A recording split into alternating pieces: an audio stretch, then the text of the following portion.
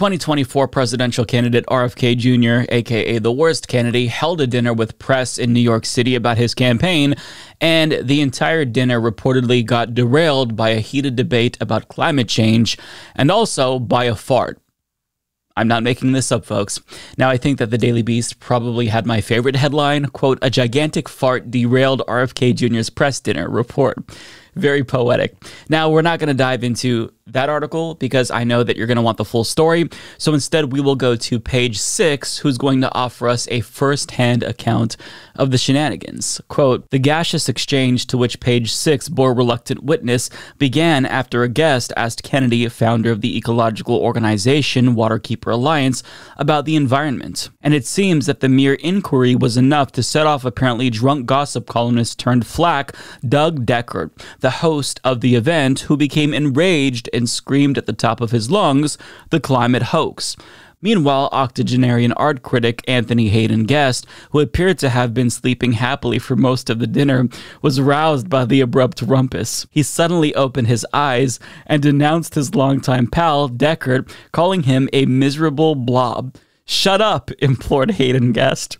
Hayden Guest tells us he was not asleep. 'I was just thinking,' he told us, and says he is the one who asked the question about the environment. Deckert continued to scream wildly about the climate change, quote, scam, while Hayden Guest peppered him with verbal volleys from across the table, calling him variously fucking insane and insignificant. Meanwhile, Kennedy, a prospective president of the United States, watched calmly.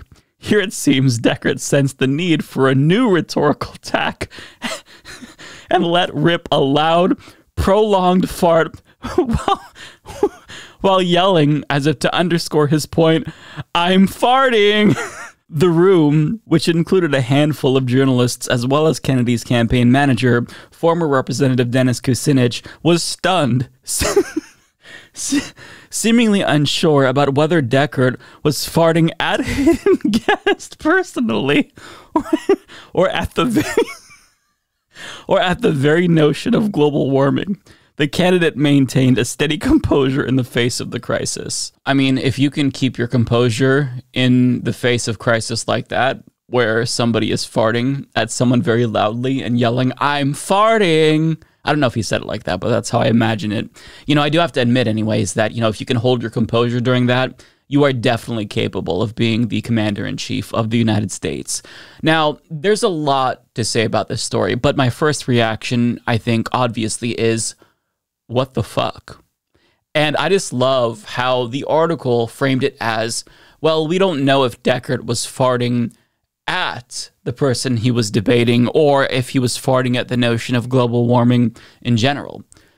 I would kill for a video or even audio, but I've got to ask them, listen, when he did fart, did he like turn? Because then I think it's logical to deduce that he was directing the gas at his debate opponent. But if he just farted, then I think that he's more farting on this notion of climate change. Yeah. Now, after the fart temporarily derailed the entire event, it reportedly became a screaming match once again. So the fart kind of broke up the monotony there, and then they just went back to yelling at each other. Now, Deckert did apologize for farting, saying, quote, "I apologize for using my flatulence as a medium of public commentary in your presence." How do you even talk about this story? This is a dinner by press from a presidential candidate, and the host is saying, I'm sorry that I'm sorry that I farted at the dinner. Honestly, though, a climate denier using his asshole to engage in climate denial is actually very appropriate, in my opinion. But this is what happens when you are a conspiratorial kook who surrounds himself with another conspiratorial nut job and other conspiratorial nut jobs. And you think that RFK Jr., being an environmental lawyer, would be pretty clear on the issue of climate change, right? So that way these types of people wouldn't be in his vicinity, wouldn't be hosting events for him. But he's been incredibly wishy-washy on the issue of climate change and has arguably dog-whistled to climate deniers on many occasions. For example, here's what he just tweeted. Quote, climate change is being used to control us through fear. Freedom and free markets are a much better way to stop pollution. Polluters make themselves rich by making the public pay for the damage they do. You show me a polluter, I'll show you a fat cat using political clout to escape the discipline of the free market. Yeah, so this tweet is so dumb that there's actual dimensions and layers to the stupidity. I'd actually argue that the fart is a more intelligent argument than this fucking tweet right here.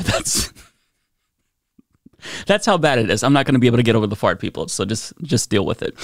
So first of all, nobody is being controlled by climate change coverage. I don't know what he's even referring to there. Large multinational corporations are continuing to destroy our planet for short-term profits, and governments are letting them. So who's controlling who? If anyone's doing the control, it's the large multinational corporations who are buying off the governments and allowing them to continue to do this. Furthermore, the fear is valid, right? I mean, he says that fear is being used to control us. I don't see evidence of that, but the fear is valid. We are feeling fear and dread because we're facing an existential crisis. I think that is just a human and normal response to something that none of us can really control. This is something that governments have to agree to do, and they have not. Therefore, I think the fear and the depression that this causes, that doesn't make us unreasonable. It makes you unreasonable for not being fearful of the future. I mean, it's a comment that is so ludicrous that it is indistinguishable from satire. It's some don't look up shit, right? But then, in the next sentence, he contends that free markets are the solution when, no. Capitalism is what got us here. Just 100 corporations are responsible for 71% of global CO2 emissions, according to a 2017 report. So to say that free markets are going to be the solution, don't you think that they would have already provided us with a solution, given the gravity of the situation? But don't worry, because he's going to contradict himself in the very next sentence and make that point for me by saying, polluters make themselves rich by making the public pay for the damage. Okay, so maybe the free market isn't the best solution then? Is that what you're telling me? Then he finally says, you show me a polluter, I'll show you a fat cat using political clout to escape the discipline of the free market. Okay, so what exactly is the conclusion then? Is the free market bad? Should governments enforce discipline through regulations? It almost seems like he's trying to take a both sides approach to climate change, and he's being unclear because he wants to straddle the fence. But even though he's trying to pay lip service to both sides and have it both ways, this just comes off as incoherent babble to me, right? But this is why climate deniers and conspiracy theorists are attracted to him, right? Because he has plausible deniability in both ways. You know, if you want to believe that he isn't a climate denier, well, he's an environmental lawyer and he's acknowledged the reality of anthropogenic climate change. But on the opposite side of the same coin, people who are climate deniers have said, oh, well, he's using fear, and that's true. You know, this whole climate hoax is about fear. Now, we have to point this out, right? These are just a couple of headlines from the last week. Drought and extreme heat burn through farmers' margin for error, and it's only July. Recent rains have so far spared growers from the worst, but harsh conditions fueled by climate change are still taxing irrigation systems and threatening crop yields in breadbasket states. Here's another one. Climate change safe havens can still get hit hard. Vermont's flooding is a reminder.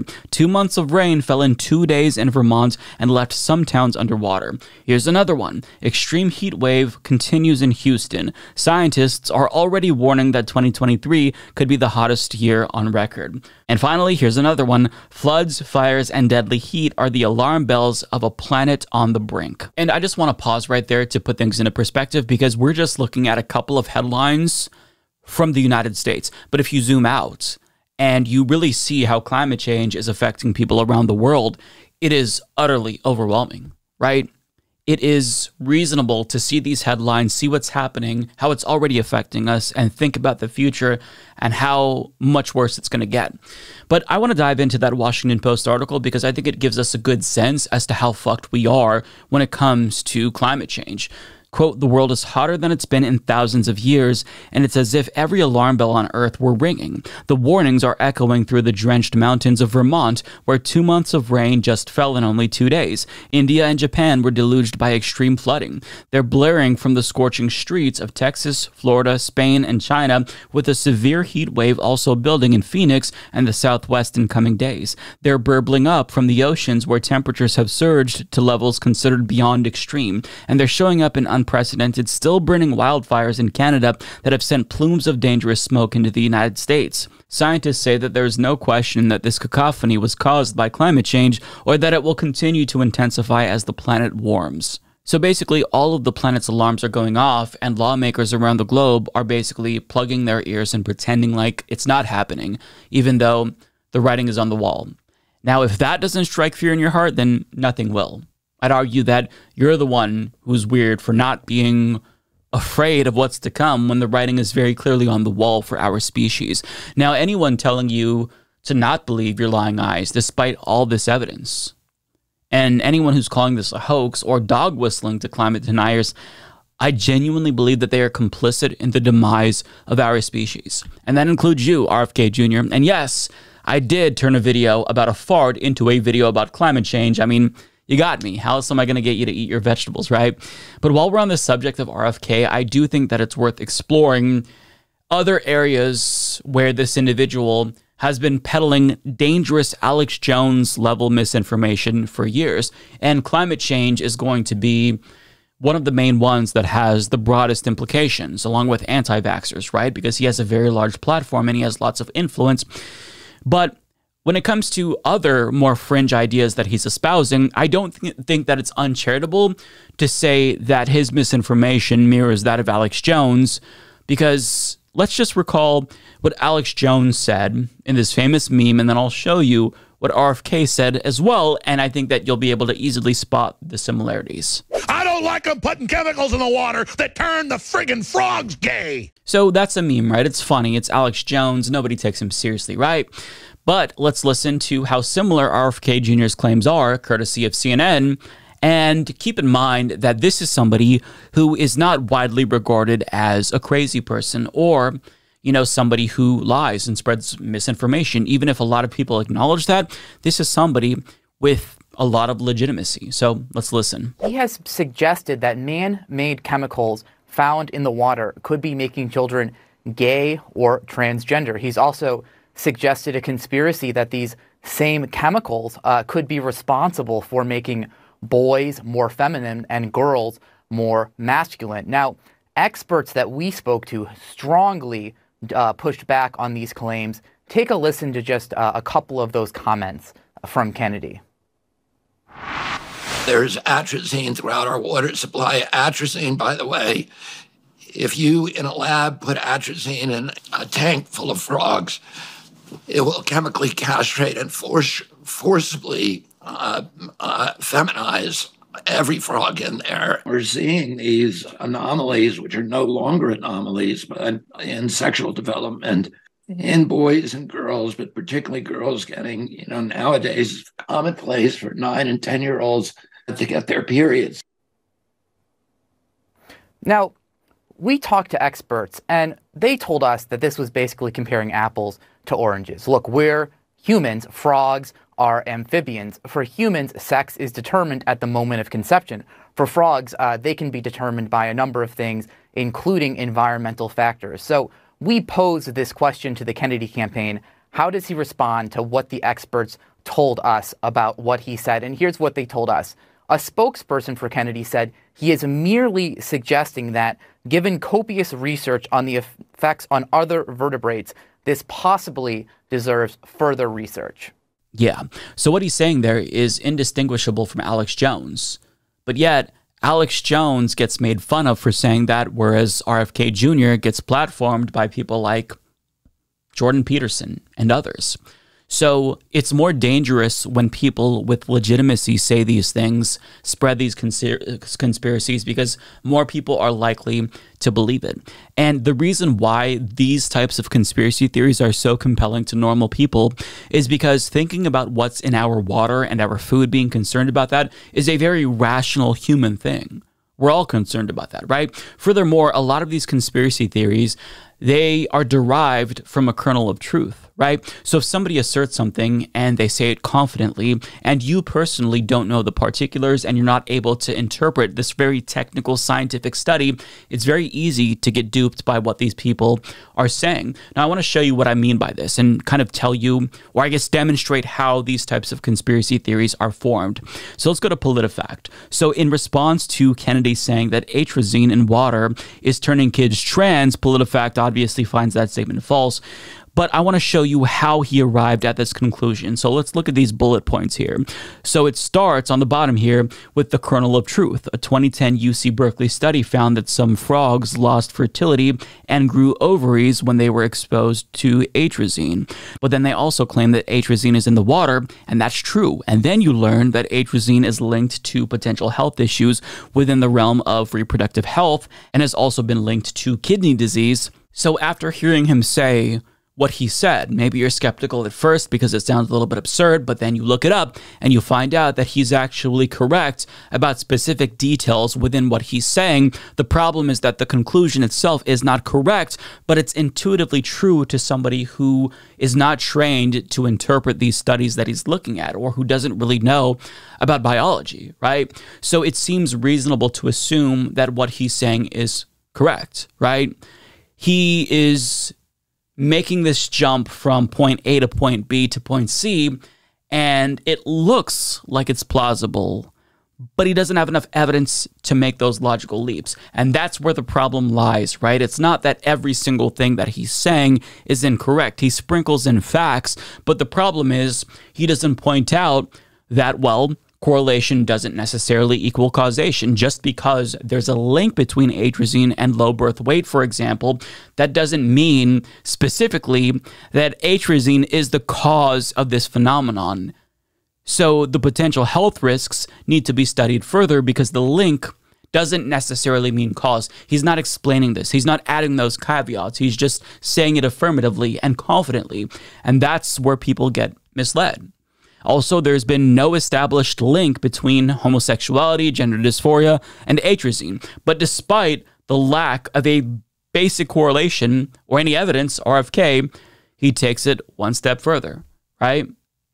When the biology of frogs are brought up, he makes it seem as if, well, if it applies to frogs, obviously it's going to apply to human or affect humans the same way.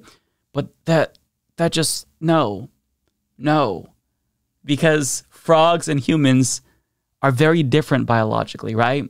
So these tactics here, whether he's using them wittingly or unwittingly, this is how conspiracy theories gain prominence, because that kernel of truth can hook people. And once that trust is established between the layperson and the person disseminating these conspiracy theories, they then are more open to listening to more conspiracy theories, right? Perhaps anti-vax conspiracy theories. So they kind of get into some sort of rabbit hole once there's that buy-in, and that's the problem. And whenever RFK is pressed on this, he always pivots back to his usual defense to give himself plausible deniability. He'll say something to the effect of, well, I'm just suggesting more research. Right, but that's not what you insinuated when you were talking about this, right? Even if that is the case, and we're being as charitable as possible, you're playing very loose with the facts and you're not being clear in the language that you're using. So weasels like him are extremely hard to pin down. All conspiracy theorists are very hard to pin down for this reason, because again, it goes back to that kernel of truth that hooks people. But in conclusion, getting back to the fart, I'm glad that the old men yelling at each other disrupted this press event, and I'm also glad that the fart disrupted this press event, because he deserves nothing less. I hope that the fart was very stinky and it made his eyes water.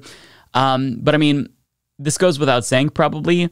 You are the company you keep, right? So a farting, possibly pants-shitting climate denier is exactly the type of person that I would expect to host a dinner with this loon.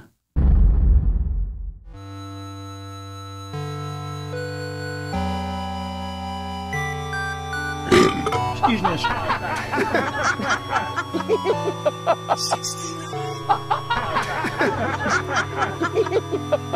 Vagina.